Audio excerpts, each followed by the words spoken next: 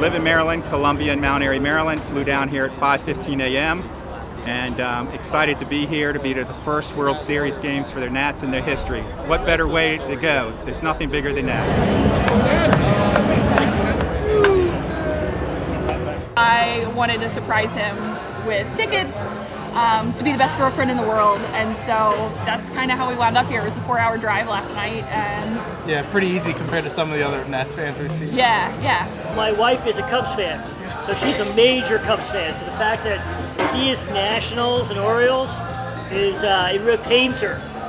As soon as we arrived at Minute Maid Park, someone was like, "Go Walgreens!" Go Walgreens! Yeah, I got to go Walgreens, and then we got booed. So.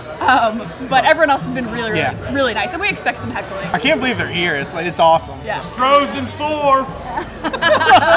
I'm a news producer, so I don't make a lot of money. So I was debating whether or not it'd be worth it to go for last week, and then I finally said, all right, I have to go. I need to go. So I mean, I know I'm going to get in the stadium. I'm going to get a lot of ribbing from some people. To say a nice word about it, but it's gonna be fun, and I really hope they pull it out. It'd be amazing. I think with Scherzer in the zone, it's gonna be a great pitching match no matter what. But Scherzer's the guy. Mad Max is gonna pull it out. I feel it. I mean, I feel good going into it. I mean, they were a wild card team that made it to the championship, so yeah. Most fans would say it's a win to just make the World Series, but I honestly think they have a legitimate shot at winning the World Series.